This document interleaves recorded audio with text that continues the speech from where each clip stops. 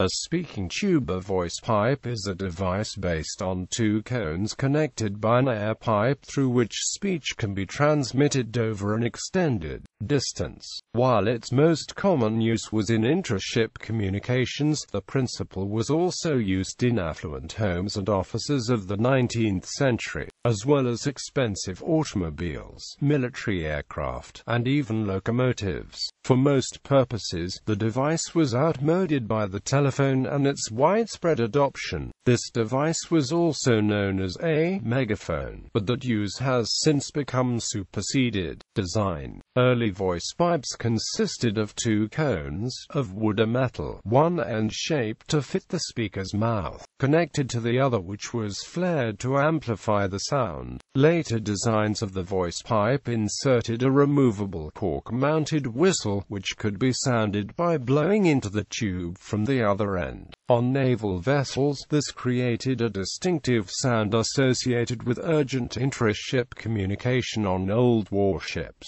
The sound of the whistle would summon the listener, who would remove the whistle and answer the call. Voice pipes could be used over distances as long as 300 feet. However, very long speaking tubes might use an electrical signaling device to indicate a call, as the large volume of air in the pipe would make it difficult to blow with enough pressure to sound a whistle at the far end. Despite this, a pipe with a larger internal diameter was desirable for longer runs, as the signal loss is inversely proportional to the pipe's cross-sectional area. Voice pipes have no switching mechanism, and so, to provide multiple destinations, separate voice pipes with dedicated transit pipes have to be provided between all pairs of desired endpoints.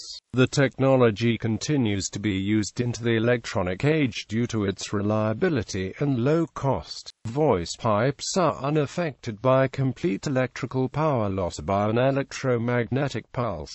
Warships built as late as the 1950s continued to incorporate voice pipes alongside more advanced technology. Maritime use. Voice pipes, the maritime term, serve to transmit reports from lookout positions aloft at the deck and from the bridge to the steering position and engine room. These were somewhat larger in diameter than the domestic version and were often covered in sound-absorbent material to increase their efficiency. About 1780, one captain removed a canvas voice pipe installed by an imaginative midshipman, saying he was sure the topman would use it for an improper purpose. Copper voice pipes were being fitted to British 2- and 3-deck warships as early as 1803. A notable use was on board HMS Victory at the Battle of Trafalgar in 1805. Victory's ship's wheel was shot away early in the battle. A voice tube was then used to carry steering orders from the quarterdeck down 3 decks, to where a gang of sailors operated the ship, still directly using ropes and pulleys. One disadvantage of voice pipes is that they may breach the integrity of watertight spaces. This led to the introduction of shut-off valves on both ends of voice pipes to prevent water from a flooded compartment from entering other compartments via its voice pipes. Permanently fitted, rigid voice pipes are still in use and are generally covered with heavy lids to avoid ingress of water. The speaker has to place his mouth in the horn or bell-shaped end of the pipe, and the receiver has to bend an ear to hear what is being said. Voice pipes have generally been replaced by sound-powered telephones. Even on modern ships, however, they may still be found linking wheelhouse and binnacle for communication of magnetic compass heading to the helmsman in the event of a blackout. Domestic use. In domestic applications, voice pipes were smaller and referred to as speaking tubes. The ends of the tube were often flexible for convenience of use. The speaking tube supplemented the array of remotely controlled hand bells that were operated in the upstairs rooms and rang in the servants' quarters in even modest houses in the 19th century. The phrase "get on the horn and give him a blow," as well as the use of blower as a synonym for telephone, are generally accepted as having Their origin in this feature of speaking tubes.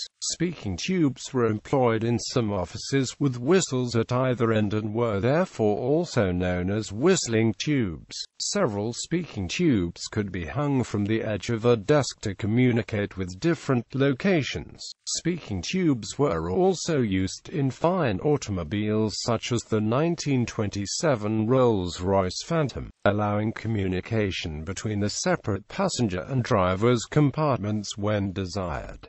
Gosport Tube. A Gosport Tube was a voice tube used by flight instructors in the early days of military aviation to give instructions and directions to their students. It was invented by flying instructor Robert Raymond Smith Barry at the School of Special Flying he opened at Gosport in 1917. Modern usage. Acoustic tube headphones are used especially in two-way radio. These are useful because a clear tube can be used to hide the earphones. They are also sometimes used for the microphone on telephonists' headsets and to provide music to patients undergoing an MRI scan, as it would be dangerous to use metal wiring in the scanner's magnetic field. They were installed on the wards of UK hospitals for a time where the patient's radio was built into the nurse call and lighting control unit. This unit contains an electromagnetic conventional speaker, but from that to the patient's ears was bi-tube, presumably so that the part contacting the patient could be easily cleaned. These systems are still in use. Pneumatic intercoms can be applied to motorcycle helmets for pilot-passenger communication. Similar systems are common on ultralight aviation too. They are sometimes preferred over Bluetooth or other radio technologies due to the simplicity and absence of batteries. Up to the 2000s, acoustic tubes were in use in some civil aircraft for movies, audio and other audio broadcasting in-flight entertainments. The principle of the speaking tube can be found on certain playground equipment, which employs tubing connecting sound horns or other speaking boxes to allow voices to travel to separate points, for the amusement of the children.